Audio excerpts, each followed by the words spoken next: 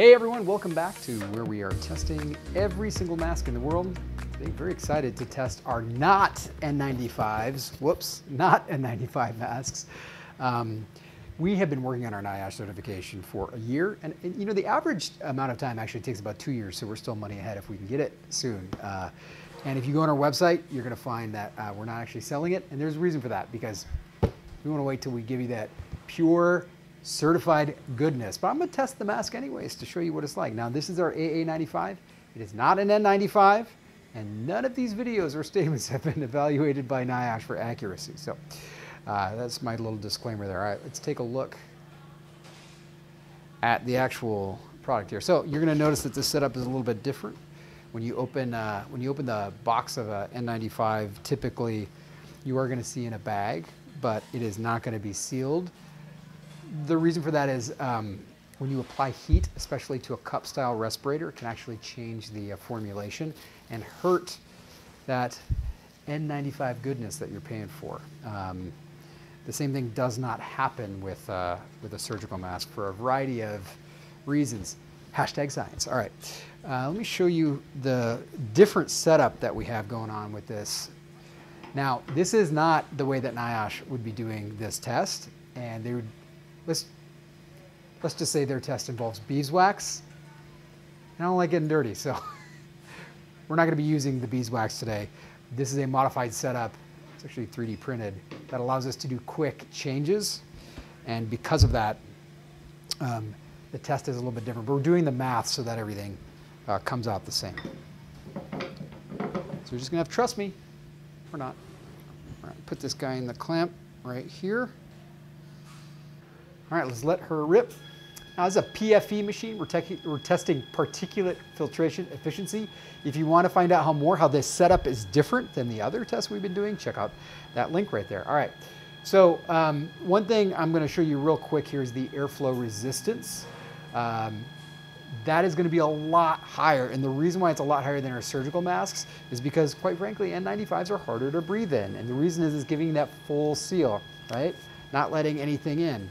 And when that happens, because also it's got this cup style respirator, it actually, we have to put this cotton structure on the outside that gives you more breathable area. And because of that, that's actually harder to breathe in, and the heating and all that changes this. So NIOSH standard is below basically 250 pascals, and we are meeting that, as you can see. But our surgical masks are going to be under 130, so they're a lot easier to breathe through. So that's why, you know, if you're in a situation like with Delta and all this stuff, reach for that N95. It's going to give you better protection. Also going to be harder to breathe in. All right, I want to take a look at our website. You cannot get these on Amazon. You go to armbrust.com. You're going to see we have them here. Actually, Mark's sold out right now because we only really let our investors buy them. And again, we're just waiting to get the full certification from NIOSH before we actually really start selling them. But you can see them on their website. The exciting thing is part of this N95 series is I'm testing all the N95 masks that are American made that you can also buy on our website, because we've been partnering with the best N95 manufacturers. All right, let's go back to the box for a second. All right, so first thing you're going to notice, soft touch. Beautiful, love it. Doing a lot. NIOSH is a lot about like how you do things in the worst case scenario. So they're making it so that you really have to show every single piece of this, how you put it on, and also you're going to notice on every single panel this is not an N95 mask, because again, we're waiting to get that full certification before sending these your way. Let me try this on. And the other thing that's different about an N95 mask is that they're going to have these head straps.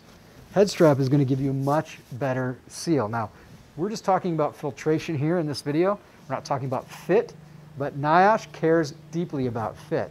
And when you put this on, you want to pinch it. It's got a nose cone, or sorry, it's got a nose foam in there that's going to help give you that seal.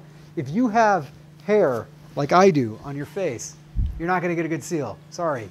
So if you're in a dangerous situation, or you know, want to work in a COVID ICU, shave your face. You know, stop being lazy. Looking at you, Lloyd. All right. The other thing that the The other thing that's crazy about N95, why do they cost so much? Because every single one has to be hand tested. I'm not kidding. This thing right here is not going to break like you would normally get in a surgical mask, which is just basically 100% machine made. We actually have to have people in our lab testing every single one of these. Okay, so that's the other thing you're going to see with N95 is they should be a lot better. Quality, you're not going to see a lot of those breakages. All right, but again, like I always say, does any of that stuff matter if it doesn't test well? So what does the test come across? Kind of give you a preview before I was cheating. There you go. Now, again, NIOSH wants this to be 95% or better. We're using sodium chloride, NaCl, or salt to do the test here, which is different than our latex particles in our surgical mask test. And that's pretty good, 99.69%, 99.69%. Airflow resistance it's a lot harder to breathe in, but dang, it's a pretty good mask, if I do say so myself. And I do. Thank you so much for watching, and do stick with me on the next couple of tests that we do, because we're going to be looking at all of the American-made N95 masks. Very excited, and I'll catch you on that next test.